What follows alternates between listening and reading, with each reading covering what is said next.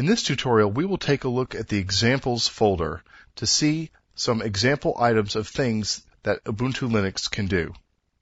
By double-clicking on this folder entitled Examples, a window will pop up, which is the Nautilus File Manager, containing a variety of icons of documents, audio files, and video files about Ubuntu Linux.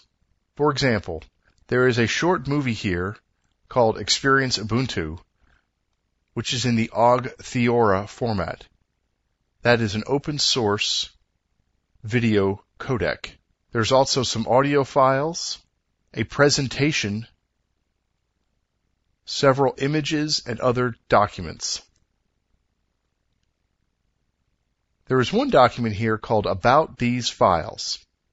And this is an open document format document that can be opened with OpenOffice, which is a groupware suite that is included with Ubuntu Linux, similar to Microsoft Office.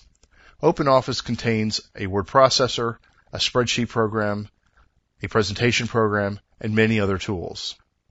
Right-clicking on this document, for example, shows Open with OpenOffice.org word processor, and selecting that will launch the OpenOffice.org application and display this document. Now, because we are running a LiveCD, things are much slower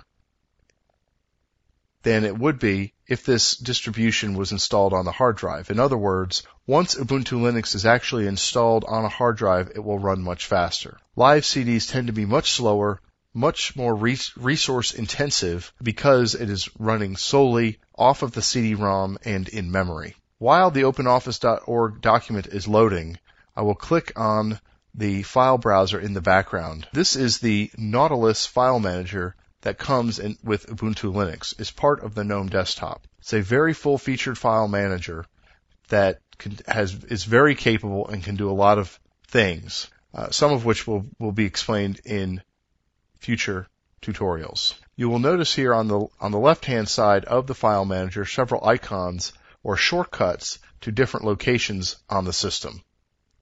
The OpenOffice.org word processor is now loading and is loading that document that we clicked on in the Nautilus File Manager called About These Files.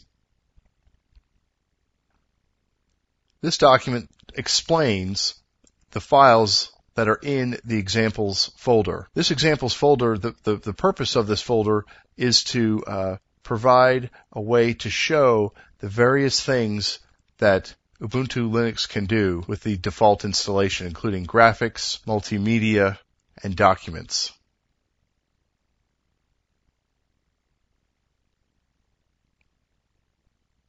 This document right here provides an overview of everything that is contained in the Examples folder. You can right-click on the icons in the taskbar to close them, much as you can in other operating systems. Or one can click the Close button in the upper right-hand corner. The other icon on the desktop is the icon that walks you through the installation of Ubuntu Linux onto your hard drive.